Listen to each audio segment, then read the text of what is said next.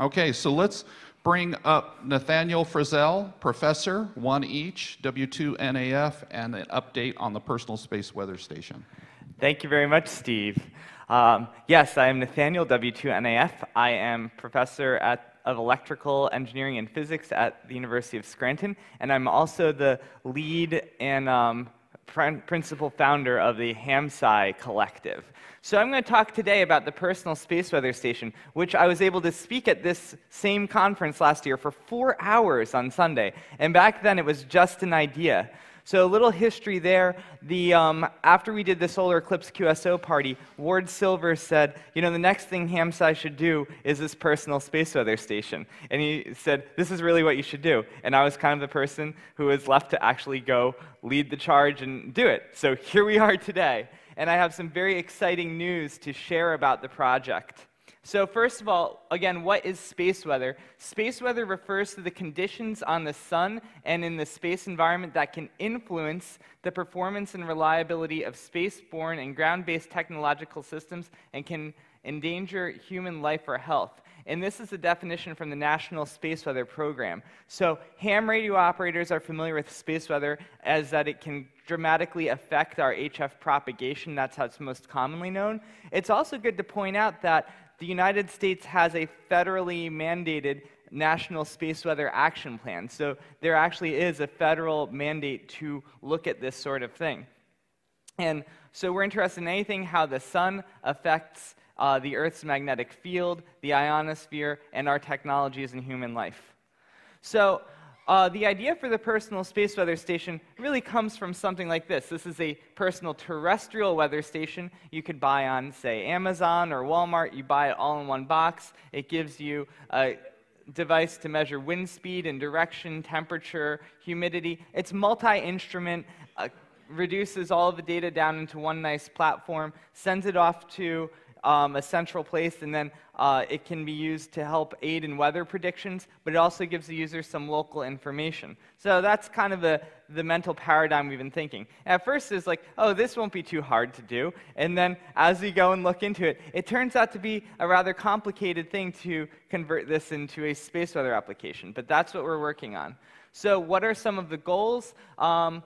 Hams and who are more interested typically, and this is just a generalization, hams might be more interested in operations, and they might want to know the best frequencies for working DX. They might want to understand the RFI in the area. They might want to communicate better during emergencies. Scientists might generally be interested in better sampling the environment, better understanding the near-Earth space environment.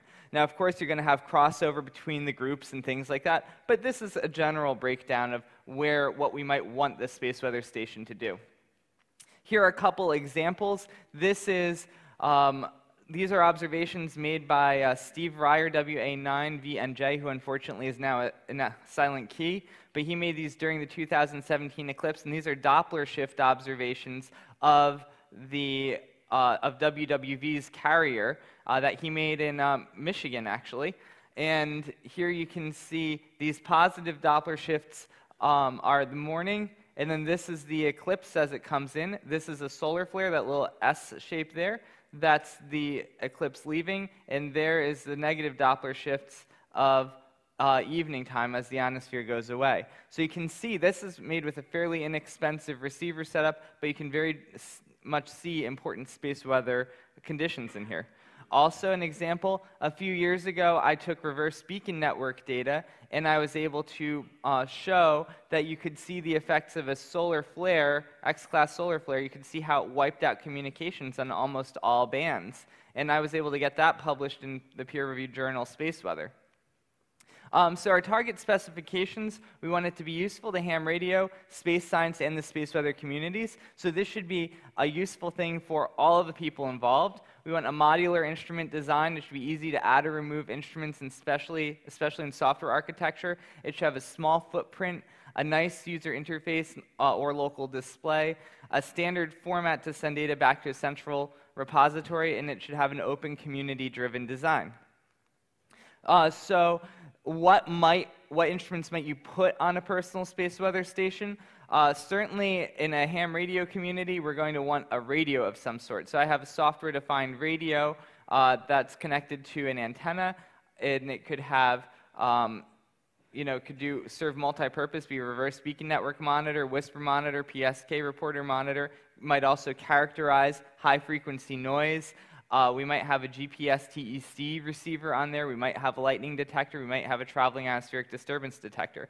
This could be connected to a central computer, like a single board computer, which could handle local user display data reduction and send data to the server.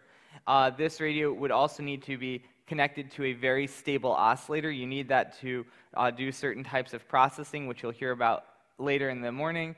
It might also be connected to a ground magnetometer, which can sense changes in the Earth's magnetic field due to currents in the ionosphere and even farther out in space. And then all of this should go through the internet into some sort of database where it can be analyzed by the people who are participating. So in working on this project, so since last year we've had a lot of iterations, and what we decided to make it best access for citizen science, we decided to split the project into two basic tracks. We have a low-cost personal space weather station and the higher performance software-defined radio-based personal space weather station. And this, one of the reasons this came out actually was because TAPR, you guys are very good at and really enjoy engineering these FPGA-based, high-performance, maybe not FPGA-based radios, depending on who you're talking to. But you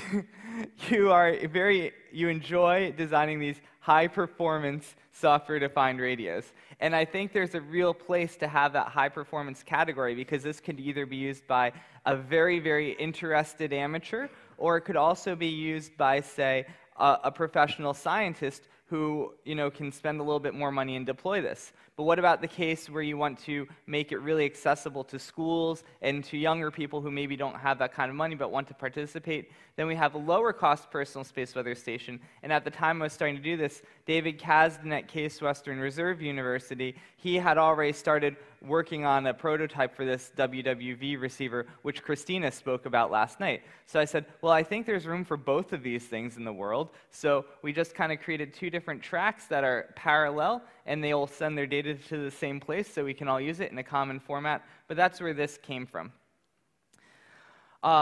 So this is a really big news. After TAPR last year, I kept working on this, and then we have the HamSCI Workshop. And at the HamSCI Workshop, at Case Western, we put together all sorts of ideas about what could go into this. And we decided to go after an NSF call, National Science Foundation call, for the distributed array of small instruments. This was a very specific call from the Aeronomy program looking for designs of new instrumentation for geospace research.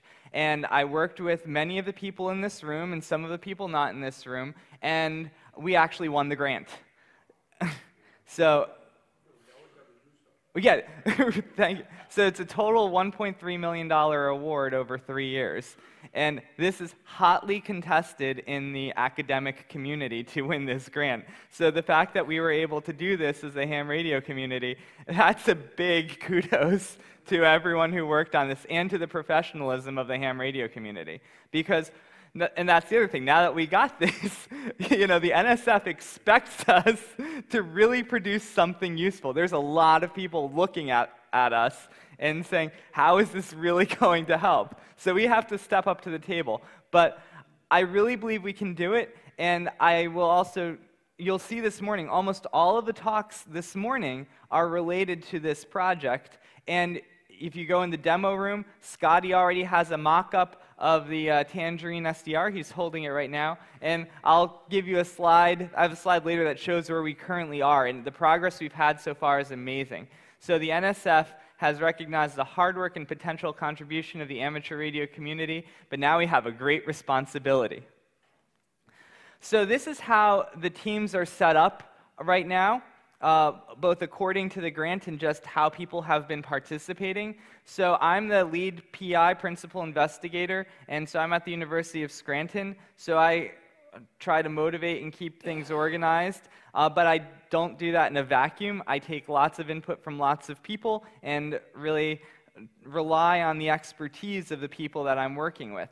I'm also, in addition to doing the main project organization, I'm also working on taking on the lead for the radio science analysis and making sure the radio science on this is good.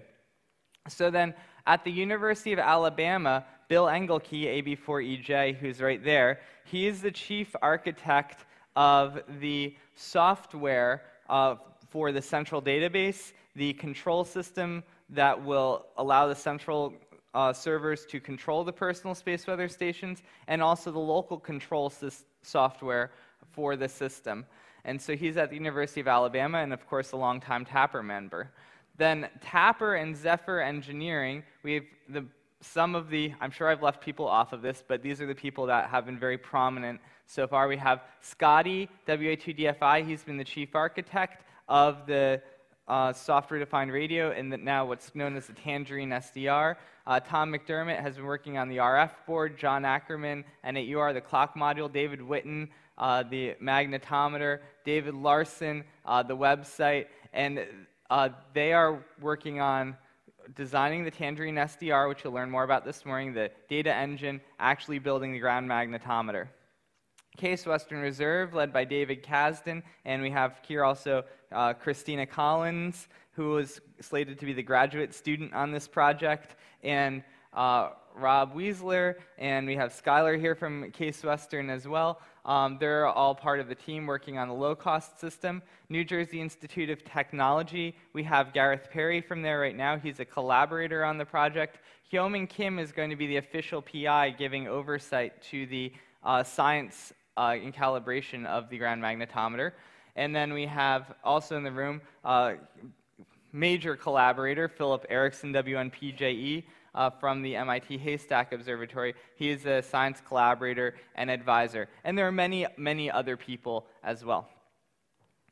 So current progress, we are actually well on the way. The grant does not officially start till January 1st, so we have not actually spent one single grant dollar yet. But we have a lot to show for what we've done so far. And it's really been, TAPR has really come to the table to making progress here. They've set up the Tangerine SDR website. There, you can now go there and you can read all these specification documents. There's a listserv, so if you read the specification documents and you have a comment, you can sign up for the listserv and you can give your input. We have the mock-up of the Tangerine SDR. And we are anticipating hardware prototypes as early as HamCation, potentially. That's our goal. And then also for the HamSCI Workshop and HamVention, hardware prototypes. We still have a lot of work to do on the software. Still a lot of work to do on the hardware, too, but this is our goal. So how can you participate? Join the Tangerine SDR list. You go to tangerinesdr.com, or there are also links from hamsci.org. We have a Monday night TeamSpeak at 9 p.m. Eastern every Monday night where we talk about this on the internet. And again, join the list, and then you can ask for information on how to get onto TeamSpeak. We're going to have the HamSCI workshop this coming March, which I'll talk about in a minute. So if you're here at this workshop, you would probably love the HamSCI workshop too. So I really recommend it. And then this group has been largely self-organizing. We've been finding people who have interests and strengths in particular areas, and they say, I would like to do this, and then we say, okay, we would love to have you do this, and how can we help make it doable for you? And so that's what we're working on there. So the HamSCI workshop is I'm proud to announce that it's going to be at the University of Scranton, where I just started as a professor. It's going to be Friday, March 20th through Saturday, March 21st. Probably want to get in Thursday night and leave Sunday. And it's a beautiful campus. This is my building, and we have really nice auditorium in there and space for having this meeting.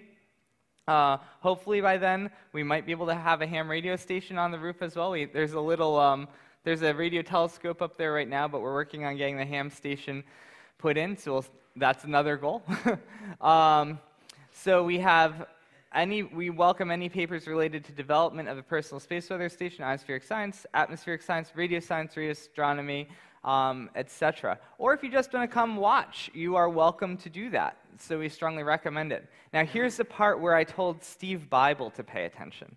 So if you look behind the building here, there are railroad tracks. And so Scranton is known, yes, Scranton is known as Steamtown, and it has a National Historic Site called Steamtown, which is actually a national park. And it's just a couple minutes away from the university. It's a free exhibit, and it's a National Heritage Site where they have full-sized steam locomotives. So, what's that? Yeah, so you could even try it. If there's someone who wants to try and arrange a Parks on the Air, contact me and I can try to put you in touch, and we can try and arrange all of that ahead of time too. So yeah, so here's another reason, just one other reason to come to Scranton. We have Steamtown. There's an airport just 15 minutes away, the Scranton Wilkes-Barre Airport. I got a direct flight from there to here, which was very, very fortunate for me. So if you're in the Michigan area, it's probably a direct flight for you. So that's all I have for now. Thank you. I hope you enjoy the rest of the morning as you listen to the rest of the talks about this project and about the science that this project is going to enable. Thank you.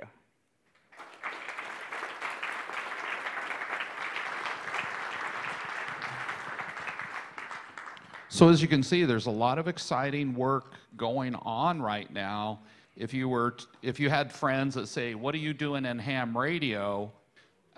Today, I would say citizen science would be your answer. So HamSCI is one option to get involved with citizen science, and of course tomorrow at the Sunday seminar with SatNogs, that's another opportunity for citizen science. So this is kind of an exciting genre for ham radio today on that. So think very strongly about that. A lot of the youngsters that you're mentoring in ham radio, introduce them to citizen science. What does it mean? What kind of fun can they have from that?